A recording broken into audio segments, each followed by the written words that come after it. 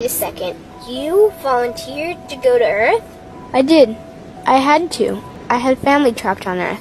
But how could you get trapped on Earth? You had to be there to understand. On Earth, you wouldn't remember anything. What do you mean you wouldn't remember anything? I mean, you would have no memory of anything. You wouldn't even remember existing before Earth. What? How is that possible? It was designed that way. It was brilliant.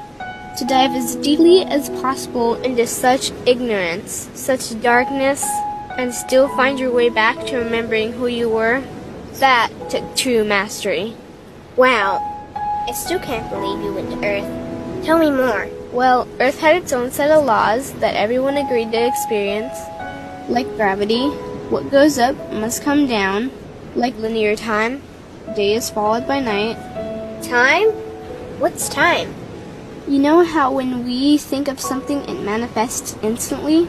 Well, on Earth there was a delay. The delay is what made Earth so difficult. Interesting. Time. So tell me more.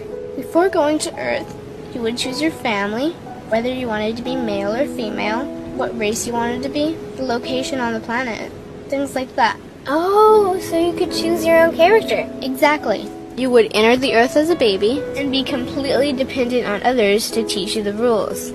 But since nobody could remember the rules, they made up their own rules, based on fear and giving your power away to others. That doesn't sound like much fun. It wasn't for everyone. What did you do while portions of you were on Earth? I watched them. It was pretty funny. What was so funny? Here were these magnificent beings, playing the most unique and cutting-edge experience in the universe, and they were clueless. I tried to guide them as much as possible. Wait a second, you could communicate with them? Yes, but they couldn't hear me. I would show them synchronicities, or send them impulses to help guide them, but they couldn't see the signs. Why not? They didn't trust themselves.